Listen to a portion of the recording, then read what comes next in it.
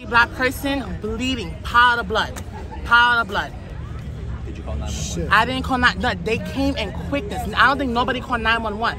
4 cop cars came in quickness. 4 paramedics came in quickness. After I was done my haircut, 2 FDNY fire trucks came in quickness.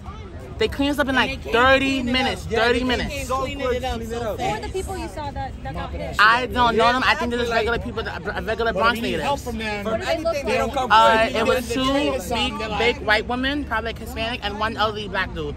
I would say like the 2 like women, like probably 30s, 40s. The elderly dude probably like 70s or 80s. How did they look after when you saw them? The 2 women were like inhaling in and out like badly. I think like, they were like hyperventilating, and then the elderly black person, I thought he was dead, but I overheard like I think he's alive. I'm not too sure. Anything you want to say to the victims? Huh? Anything you'd like to say to the victims? My prayers and condolences go out to those that know them and family-wise, and I hope they get their justice because this is really messed up. My name is Lamar. Lamar, and your last name Lamar? Davila. How you spell that? D-A-V-I-L-A. Thanks for your time, Lamar. Appreciate that. Did you see the cop car hit? I saw basically the aftermath of it. I basically saw the aftermath. The most I saw from the incident was like the cop car took out the city pole, and the thing knocked on top of their hood. Did the cop car like pin them under, or were they in? I overheard that someone got pinned under the car, and I got it on citizens too. What did you see? How would you describe the hit? Like not their appearance, but how do they look?